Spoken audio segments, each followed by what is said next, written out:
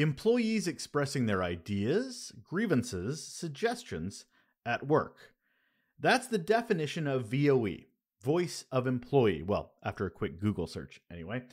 That's great. That is gold information for leaders who are trying to create an amazing workplace. If you know what your employees need, want, their troubles, their challenges, as leaders who want to create a workplace that we all love, that's unbelievably good information. And many organizations go about getting this vital information, usually with a survey. Usually once a year, sometimes more, sometimes less. And then sometimes they don't do anything with it. Or they cherry pick the information that they're provided. Or they ignore it at all. Really, it's a big opportunity that sometimes gets missed. And this data is essential. Employees are using their voice, but how are organizations listening to it? And what are they doing with what they've heard? My guest today has some stories to tell and info to provide on how you can do right by your employees and on what they have to say. Hold on, we're going to learn how we can build some trust.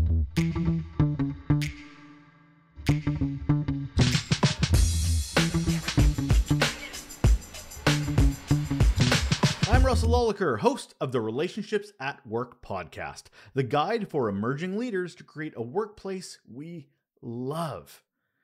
I've been in communications for a very long time, longer than I care to admit, but back in the early days when I was getting my education, survey tactics were something that we were trained in. By trained, I mean one course that half of us sort of paid attention to. One of those courses, it was like when I was in radio and there was that one course about how engineering was incorporated into soundboards, and yeah, you were looking at the paper beside you because you really weren't paying attention because you wanted to play with the microphones. This was kind of the same thing in the communications realm. In hindsight, I probably should have paid more attention because surveying really isn't my experience. But fast forward, as a communications guy with decades of experience, my curiosity has just exploded on how we listen, our actions, all as it pertains to the employee experience. And this episode is really going to help me and help you with that. I was looking recently at a Forbes article where they were talking about the Workforce Institute report. It came out not too long ago. The report surveyed 4,000 employees, managers, and leaders across 11 countries. Results, not so good. 86% of the employees they surveyed said that people weren't heard fairly or equally at their organizations. 47% said that the underrepresented voices, like essential workers, younger workers, those who identified as different races, ethnicities, they continue to be undervalued by the employer. And 75% that they don't feel heard at all when it comes to things like benefits, safety, and time off requests. So we're really talking about the voice of the employee and organizations listening. And that's where people analytics come in. I loved my chat today with Dr. Kalifa Oliver as she really looks at all the things we should be better paying attention to so we can work with those we work with. It's really important that we get into things like this people data, this people analytics, because as she says, every data point, well, that's an actual person. So as an organization, what are we doing to listen and what actions are we taking? Because that at the end of it is where trust is, employee trust. And we all talk about that enough. And this is one of the ways we really build it. Let's go over to Kalifa. And on the show today, we have Dr. Kalifa Oliver. And here is why she is awesome. She is the founder and managing partner of Deep Dive Consulting. What's that, you ask? Glad you did. A consulting agency to help organizations bring together leadership, employee experience, data analytics to discover value, retain, elevate. It's all about the talent. She has a PhD in industrial organizational psychology. She has certification in people analytics from MIT. I'm not done. The breath is almost out, but she has 15 years of experience working in academia and the corporate world, all about people data, including organizations like Walmart, Wells Fargo, Stanley Black & Decker, all to improve people strategies, programs, and analytics. And here she is. Hello, Kalifa. Hello, Russell. How are you? I'm delightful. Thanks for asking. Thank you for having me. Today's VOE, and for those who don't know acronyms, it's voice of employee, but specifically all about the numbers, the stats, the data, what you need to understand to better serve those you're supposed to be serving, your employees. But before we get into any of that, we have to ask the question we ask all of our guests, Kalifa, which is, what's your best or worst employee experience? So my worst employee experience is what I'll choose.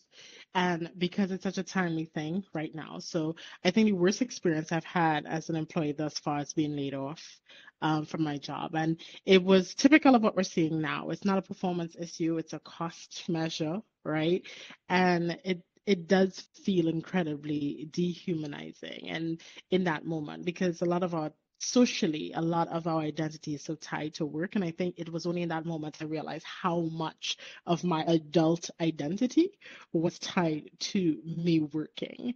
When it happened, when I spoke to my ex-manager at that time, who himself was also let go, he told me my mind would play tricks on me for about a week or two. And I promise you it did because you start like going through scenarios in your head, right? And I'm okay, right? It took some time. I was okay. But what I started to realize is I did need a break. It was almost like a forced sabbatical. I did need a break. I did need time to process my feelings, right? Because I woke up the next day without a job to go to for the first time in my adult life, and it felt strange. And the entire experience, when you tell somebody it's okay, it's not you, it's us, we're cost cutting, it makes you not feel human. It makes you feel like a thing, like a part of a balance sheet. And as somebody who's advocates employee experience and really thinking through how do we humanize processes and make people-centered decisions and make experiences, even the bad experiences, not feel so bad. That's not what happened. It was not the best experience. And so for me, it felt like I'd failed, but I'm fine. It turned out for me to be a forced break that I was not taking. It's forced me to really think about and reevaluate what I wanted to do. And I had long advocated in my career about layoffs and when bad things happen at work. And it occurred to me in that moment was the first time I had experienced it so suddenly, so unexpectedly, right? And I say this and I tell this story, and this is the experience I tell because so many people are going through it right now. And I want them to know if you're going through it, if you have gone through it, if you think it's on the horizon, you'll be okay, right? You're gonna come through on the other side. You don't worry about how you feel the feels. Feel the feels. You have to kind of go through it. Don't let anybody tell you not to worry. If you gotta go through it how you want to, just don't stay in it because you'll be okay. We have to learn as a society that our jobs do not have to be our identity. We make our jobs and we'll be okay. So I think that's why I shared that example. But organizations can also be less assholes about it too. Like we're hearing stories. Absolutely. We're hearing stories about people finding out they got laid off because their security card didn't work. Like that's how they're finding out. That is, There's so much competition that I call the race to the bottom. Like, we don't all have to try to figure out ways to make it terrible. Like, it's not a competition to do that. And I think that what's happening is some companies are giving other companies permission to be assholes in that they're scenario. normalizing it. Right. And they're companies that have done it really well. They're companies that have really made the effort to do better. Right. And like they messed up one round, they're doing better. I've seen the improvement. I've seen the effort that people go through. Even in the present company that I work for, there were layoffs. There's no good way to lay off anybody. There's no good way to do it, but there's bad ways, And I've seen improvements, the effort it takes to really communicate, humanize it, people center it, really let leaders step up and talk about it. And not just for those who have been laid off, but those who stay. Because I think there's two different types of PTSD. That said, let me say, something that pisses me off on LinkedIn, if I could say it, it's like if somebody gets laid off, allow them to feel it. Don't be going on LinkedIn making it all about you. Hey, y'all, I still have my job, but if I can help, stop it. Stop it. Stop censoring it about you. You know what I mean? Like you could I am them. You just trying to make a show. Stop making a performance out of trying to be a hero. Like, stop it. Um, just We hit a nerve. We hit a nerve, right, just Kalifa. We like hit a nerve. PSA, right? And then it irritated me before it happened to me, but it definitely irritated me. Like, come on, just walk away. Fair. Go, I am Fair. them. Like, stop making a whole scene like you're a hero. Sit down somewhere. So maybe if we listen to our employees throughout the journey, throughout an organization, that maybe we won't get to these, experiences, this theater of lack of kindness. So Exactly. I want to start off because we don't define things well enough. I brought this up a lot in the podcast where we say things a lot, but we don't define things a lot. So I want to start by asking you first, how would you define VOE or voice of employee? I think the voice of the employee is any way that an employee is trying to communicate with you about how they're feeling at any given point in time or how they're reacting to any initiative or program that you put through at any point in time. I think the mistake people make is when they think of VOE, they think of a survey, right? But people have multiple ways of telling us what's going on with them. It could be through their movement, right? What is your attrition starting to look like? Because that's a voice, right? They are telling you, I don't want to be here, right?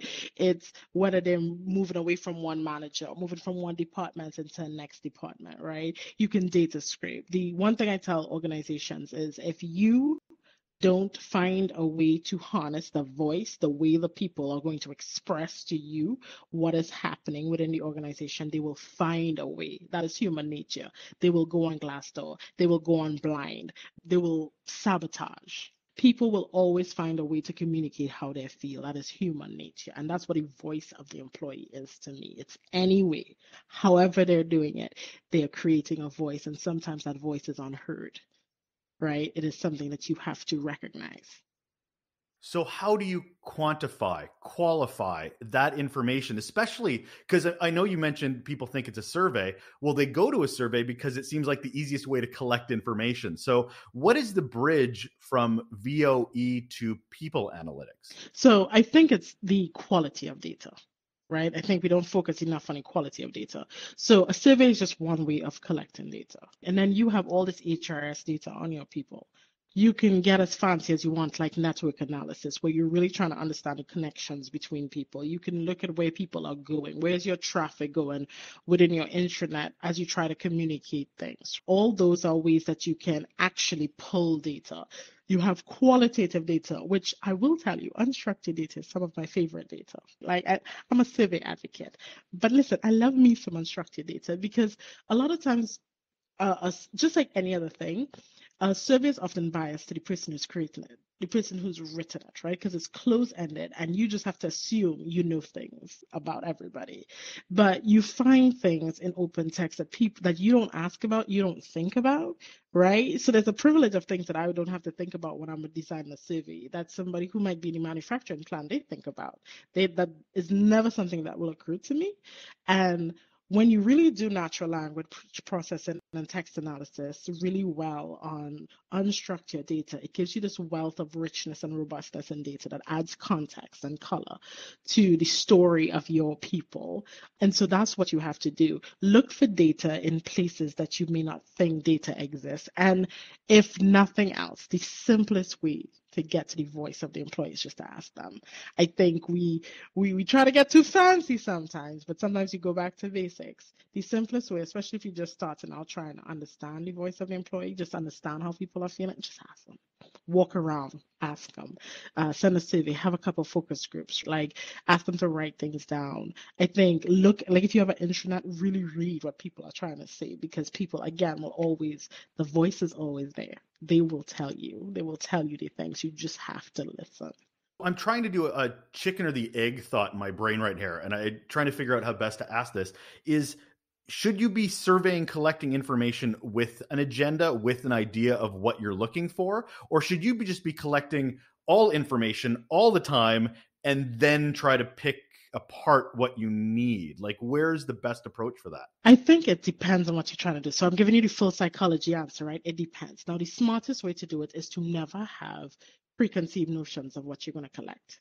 because what you're doing is just throwing biases in there, and that is hubris, right? That is hubris on the part of many people who are in my field who are like, I know everything about people. I know what I'm gonna get. And too many times, what you will find is when you're designing a survey or a tool or some sort of assessment, you are led by the voice of whatever leader is trying to get.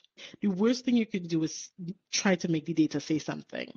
Data should speak for itself. So the purest and best way is to go without expectations. You should have a broad view of what you're trying to understand about the experience. So like when you're trying to understand the voice, you think about key factors across industries that will affect people. So like career development, leadership, company reputation, satisfaction, job clarity, those type of engagement. Those are key broad things. And then you write tools or create programs to get that. But sometimes there's something strategic that you're trying to find out. Something has changed, something is new. So like you might be doing a new manager assimilation where you want to know more about what is the temperature of the room.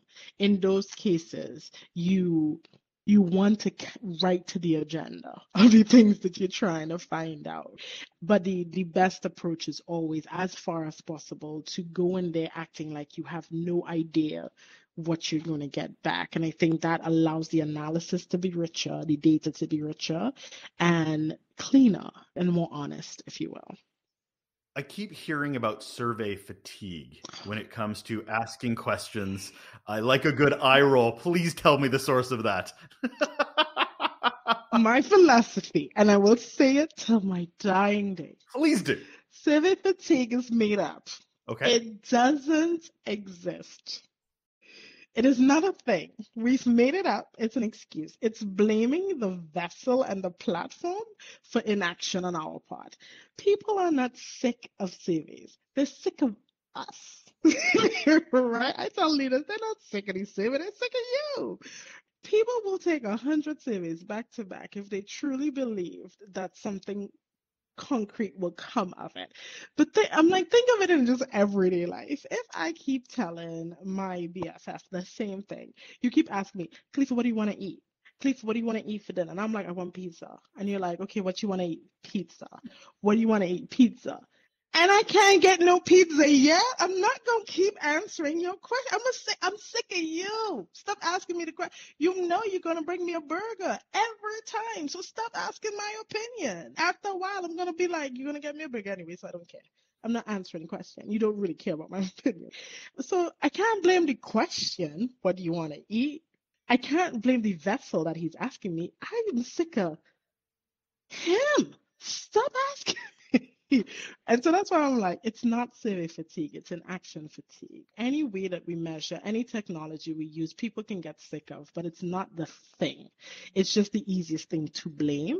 It also allows organizations to distance themselves and not take the responsibility for not acting on what people are telling them. So like, it's the survey's fault. No, buddy. Well, I get that too. When people tell me they're like, well, nobody likes emails anymore. I'm like, no, people don't like shitty emails anymore.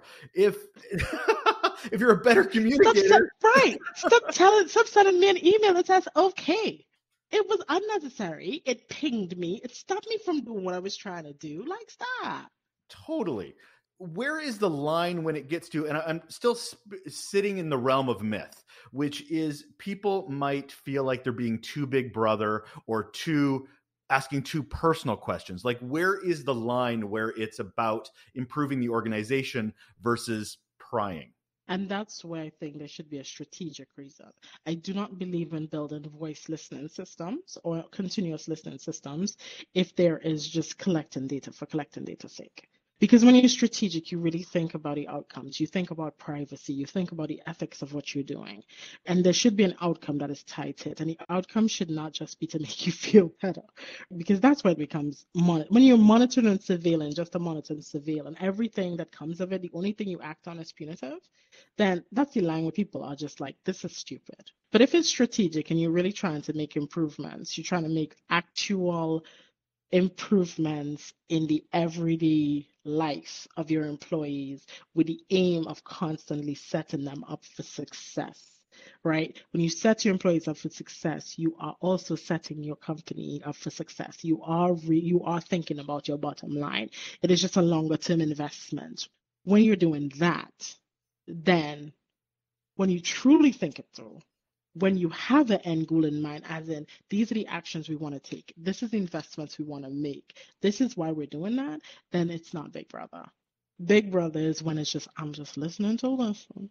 I'm just scraping data to have it because I'm going to use this whenever I feel to make it as punitive as possible. That's Big Brother. When there's a lack of ethics, a lack of really thoughtfulness about privacy, when you are just collecting that data to sit there to use, like rubbing your hands and stroking that imaginary bear just waiting, then I can't support that. That's not voice of the employee. That's you being a complete and total asshole. That's all that is.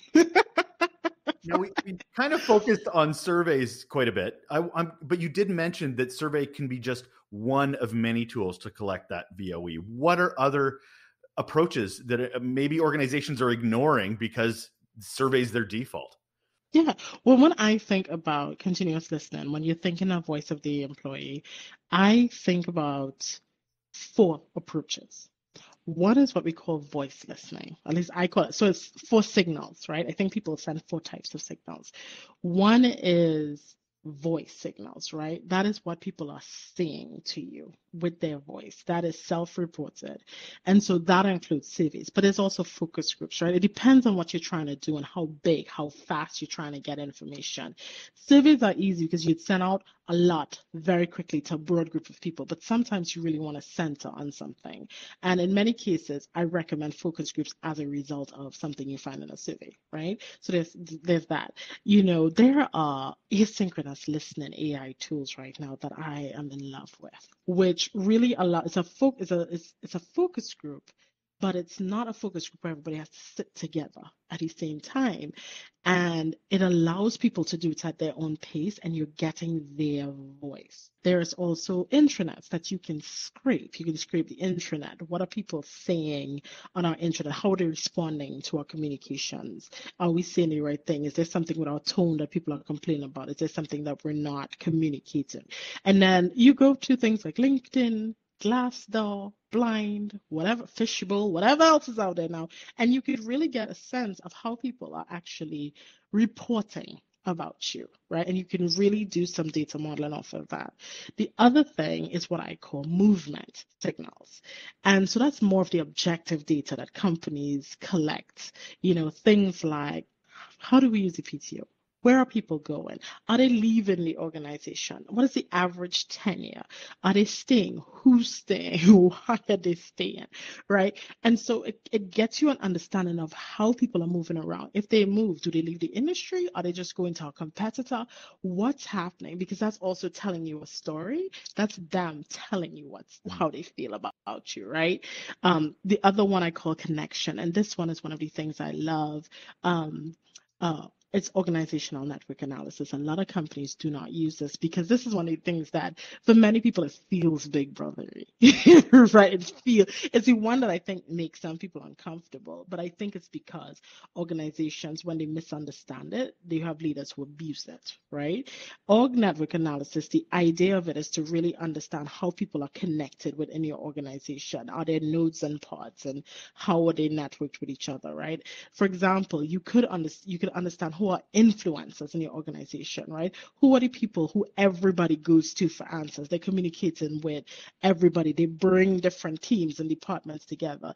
This person has been in this role forever.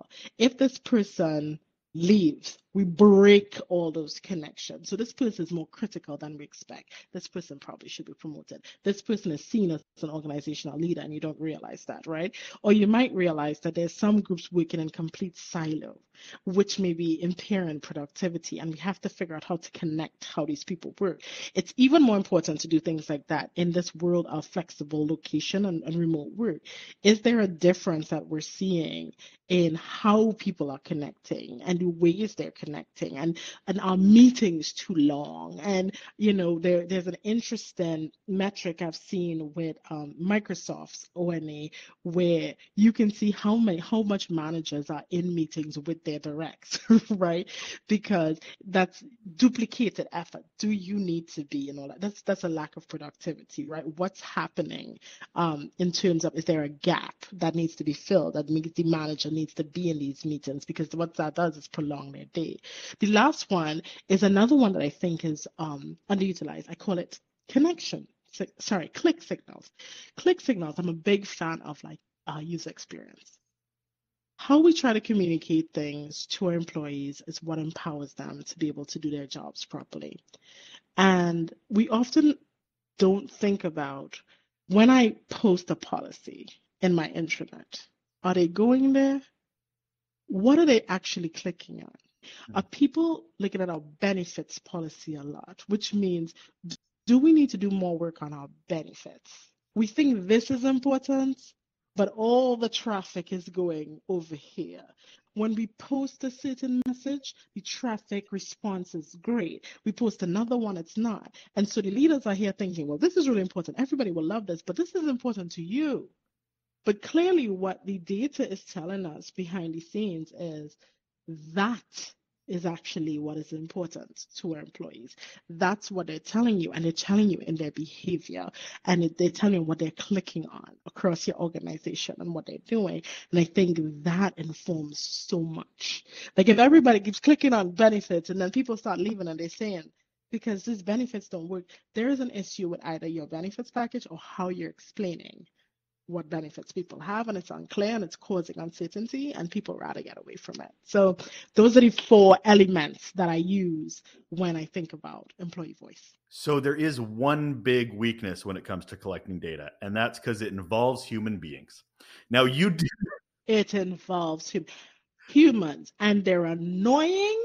You did mention off the top that there is either agendas or bias. What else gets in the way of properly collecting this information? Trust.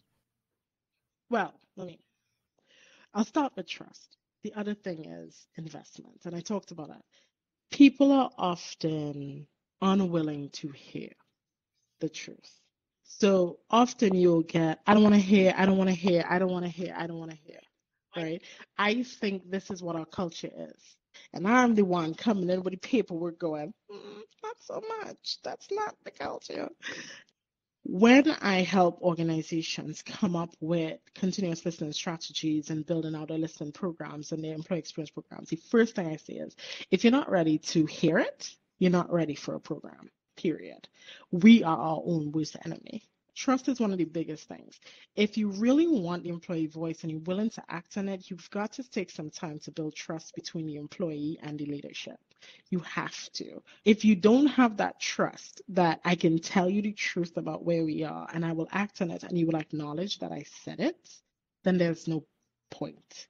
It's like speaking to a wall. What is the point? And I think that is one of the biggest things people take for granted with employee voice. The other thing is honestly having people who truly understand people data. And I know that sounds silly, but something I've seen with a lot of organizations is they think just because people can work with data, they can work with people data. Nay. Because people are unpredictable and people require context. And thinking that you can just work with data, which means you can work with people data, is not true. And I think we know that inherently because we do so well on the customer side. And those are people too. But then when it comes to our employees, we act like we forgot. A lot of the techniques, the voice techniques that I talk about, we've been doing it with customers for years. We've had personalization for customers for years. The difference is that customers are on the right side of the balance sheet, right? We think they bring in money.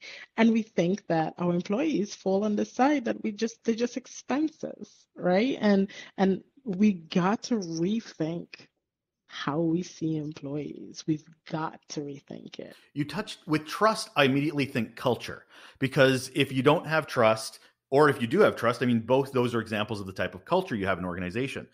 I've had a lot of conversations that I believe anonymous surveys are a sign of a broken culture.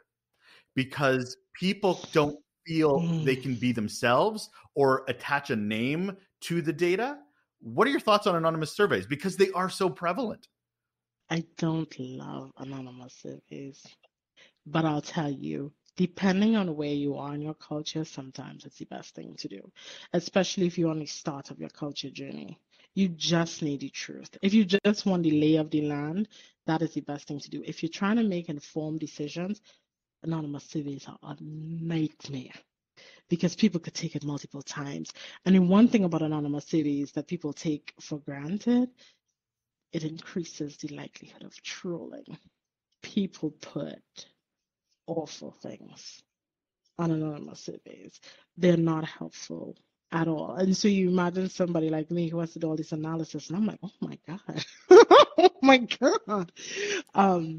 But anonymous, I think you have to be real with where you are. When you're just beginning, if you're just in a rebuilding stage, if you're just trying to build out culture, nothing is wrong with anonymous survey, right? Because sometimes any data is better than no data because you need a starting point and you need a foundation. But when you're really serious about making data-driven and empirically led decisions, then you need to have confidential surveys and you need to be very clear that these are confidential. You need to be very clear who has the ability to see it, how is it reported. I think here's the truth. Even if I say a survey is anonymous, no employee ever believes it. They always think that there's somebody who's sitting down, twiddling their mustache and reading who has time for that? Right? Like I worked at Walmart. I mean, at that time, Walmart was about 2.2 million people. When that survey comes in, we're talking about 97% response rate. It has taken forever for that file to open. Who has time to read every single comment? That is insanity. I can't do that. Like I know you think when you take that survey, like how you feel is the most important thing at that time. But I'm just trying to understand what's happening. So that's the first thing. I think people just don't trust their organization. So it always gets back to trust, right?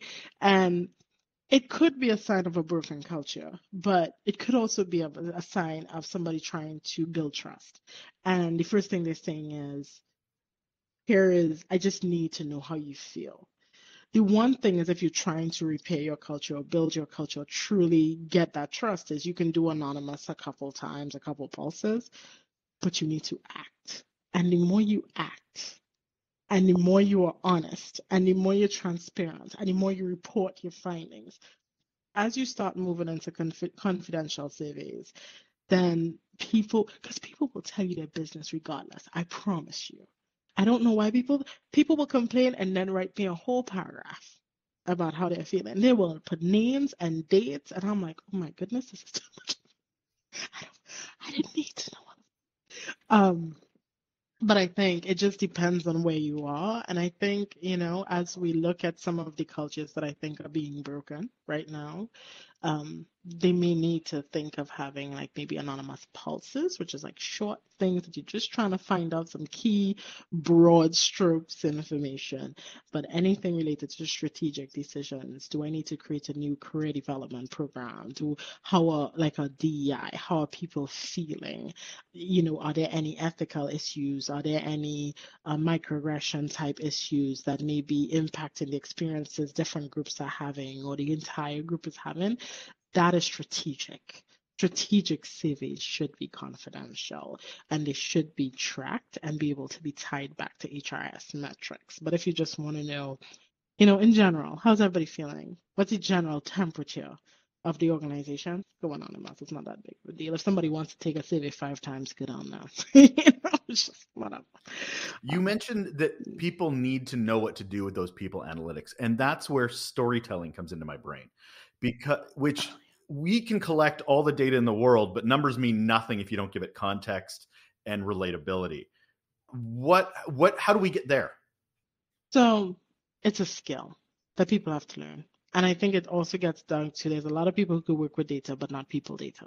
And to your point, that's why you have to be able to tell the story of your people. The one rule that I've had, and I've always had, and I keep it near and dear to me, is that I have a big responsibility because every data point is a human, it's a person, and that person affects other people.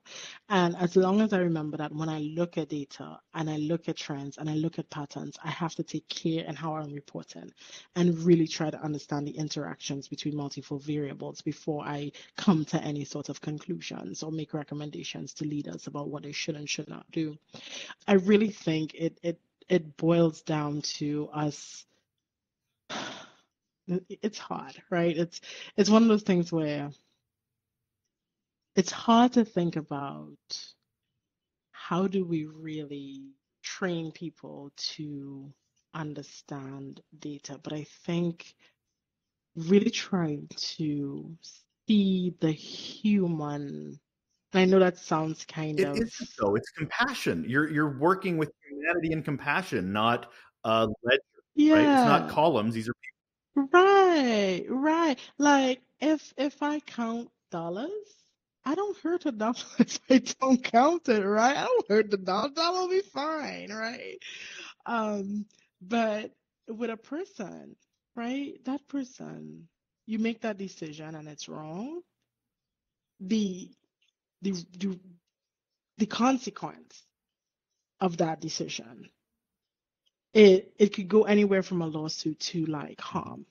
Um, it for me, it's not worth it because you know you did not contextualize the data.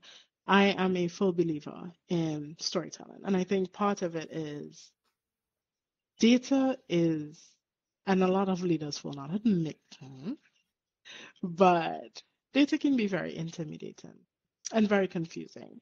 And one thing I've learned about leaders is they don't like to show that they don't understand something, and they're intimidated by what this data is saying, especially if the data doesn't say what they thought it was going to say, right?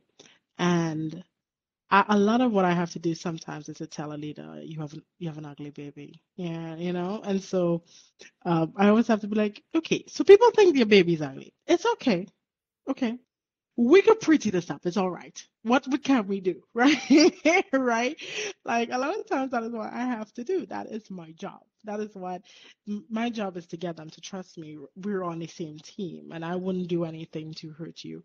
And so I go from once upon a time because what I encourage people to do when you are doing employee voice work is understand your people, understand your industry, understand the lingo so that you can tell the story appropriately. There are many people in my field who we're very academic. I blame us, right? We're very academic. And I will tell you, our work is boring.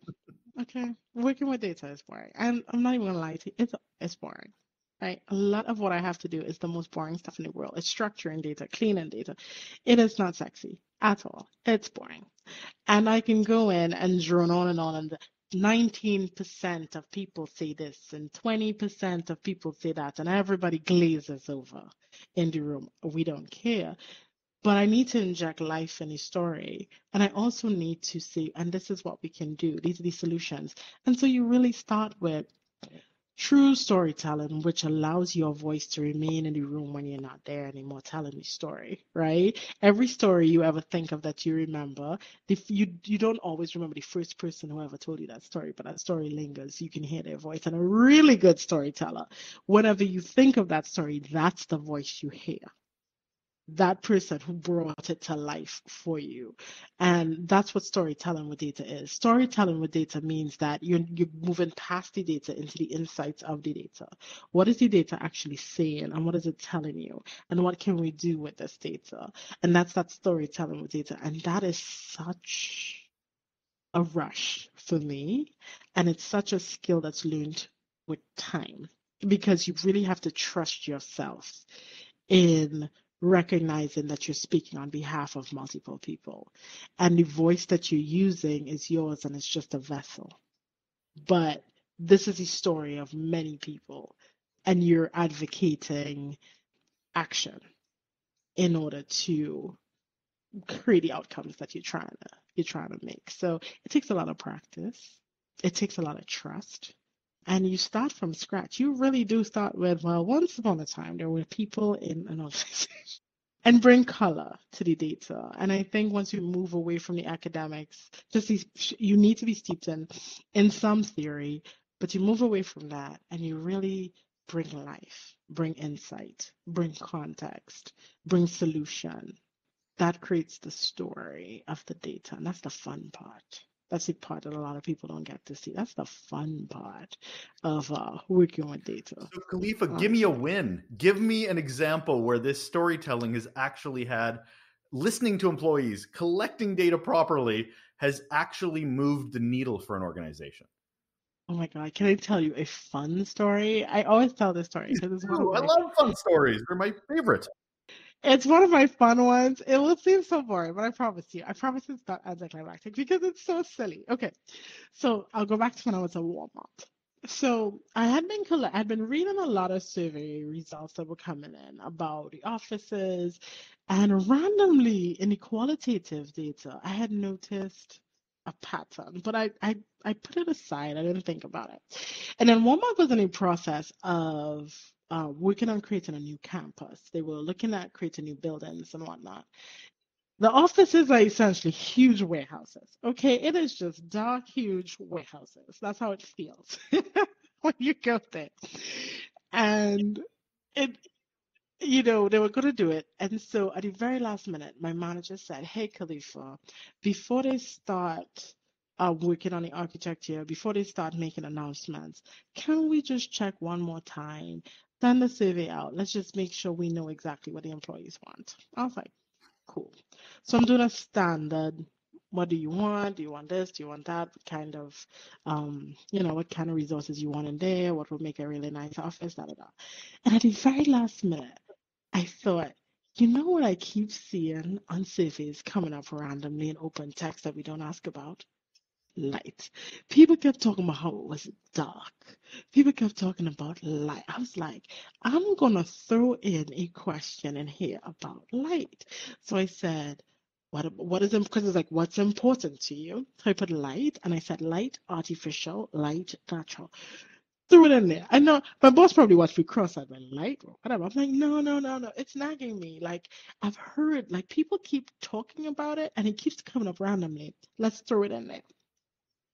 So I get we do the survey, we bring it back out. I mean, light is up there.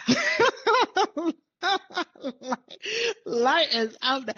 Folks want windows. Let me tell you, folks wanted some windows. So I write this report and I was like, what is really important to people is they want light and they want natural light. So as we build these new buildings, as we spend these multi-millions of dollars on this new campus, people really want natural light. They really want they want lights. If you could give them any lights, but they really want some natural lights will have them feel good. And what was hilarious to me is when they went back to they did their architectural plans and all that stuff. There was an announcement that finally came, a communication that finally came from the CEO, Doug Macmillan, at the time. And towards the very end of the communication, it said, and yes, there will be there will be lots of lights. There will be lots of lights, and then people had a chance to see what the architecture plans look like.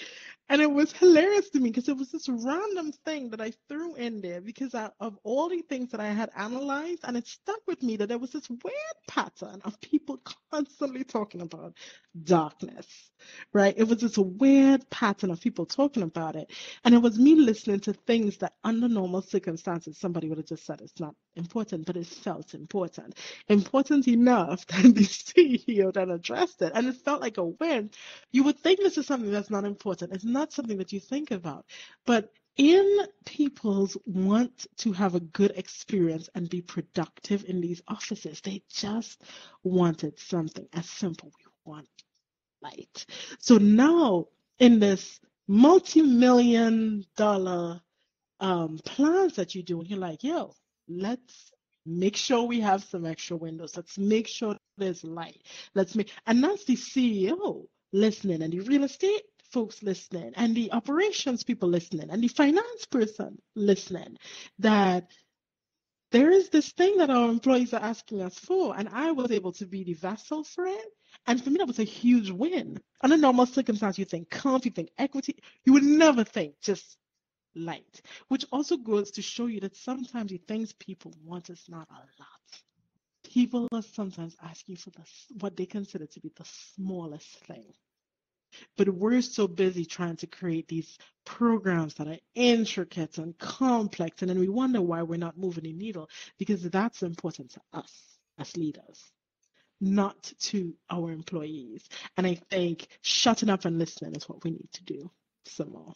So that's why I was like, it's a weird example, but it's one that I absolutely love sharing because it's so practical that you don't think about it. So an organization might kind of, sort of collect data, or they don't really at all. Do you start, like, where do you start? Is it pulse surveys? Is it take a crack at what a survey is? I'd say if you want to just start somewhere, start with a survey. Start, and that's like what 2 points where you're just trying to start to an anonymous survey to start. Test the waters, test your capacity, test your analytic skill. Just start with a survey. The problem is, of course, with anonymous surveys, if you're really trying to get some demographic data, you're gonna have to lengthen the survey and ask those questions. So anonymous surveys really should be longer. But start with a survey, only because from a logistics standpoint, it is much faster and easier for you. And so that's why I always say just start with a survey, right? A survey could be your best friend, but don't lean on it. As you mature, there's several other ways to use technology in your favor. There are more ways to really advance and get more analytics and get fancy and do modeling. But if you're just starting out, my rule, just ask the question. Just ask the question. I won't say focus groups as a start because focus groups could be unwieldy. And one of the side effects of focus groups is sometimes the loudest person in the room is who dominates your focus group if it's not well managed. And sometimes that's hard when you're just starting out to understand how to manage because it means there are new people doing this new thing. And you don't always want to bring out an outside facilitator to do that. So you may not have the funds for it. A well-designed survey. If you're going to invest in something, a well-designed survey, if you need me to build one for y'all people, I can do that. Oh, there'll be links. There'll be links in the show notes for sure. I can do a well-designed survey for you. What excites you? Technology is such a big part of this. Humanity is such a big part of this. So we're looking more organizations. Suddenly, I mean, I don't know what the hell happened. Maybe a pandemic where suddenly organizations seem to start giving a shit about employees. Yeah. So what excites you about the future of people analytics? Two things. I think during the pandemic, technology advanced in such people technology, communication technology, asynchronous technology, it advanced at such a rate that it's allowing us to do so many other things. And people started to pay attention to really trying to use technology, which makes me incredibly happy. The nerd part of me is just happily dancing and singing that there are different ways to collect data. So I love it. I think also what really excites me right now about the future of work is people can't ignore people anymore. The people aspect of work cannot be ignored. We're trying, as you can see now, we're trying to go back to it. We can't. We can try. It's archaic. HR moved into the future just a little bit. HR has been a dinosaur for a very long time. I'll say it. I'll admit it. I can talk about my people. We've been dinosaurs. Everything is just one correct way to do it, which is not the way. It's not the truth. I think what people discovered very quickly is when a company has to do something, they can do it. If you need me to work remotely, I can. So you have all these people, for example, people with different abilities and disabilities who found out that all of these accommodations that they had asked for, they could have gotten if companies had just tried. There's no going back from that. There's no going back for people realizing that they don't have to stay in traffic if they don't want to. There's no going back to realizing that people can spend time with their families and work, right? There's no going back from that. And honestly, with all these layoffs, there will be no going back from that either. When the market swings in the other direction, the trust is broken, right? So a lot of these giants that people are like, I must work for them, they're great. You realize that they're just companies too, right? And So I'm happy with what I call a little bit of an awakening. I don't want to call it the great anything because I'm sick of the great stuff, labeling everything. But there just seems to be an awakening where people are realizing that work is a part of their lives, and companies are realizing that these are humans. These are humans. And I think those two things together, then you mix up some new technology. Oh, yeah. The future is bright for us. So I got to ask the last question, Kalifa, which is, and I think it's a perfect time for it. What's one simple action people can do right now to improve relationships at work? So this is going to feel very counterintuitive, but Oh, do it. Do it. take a break from work.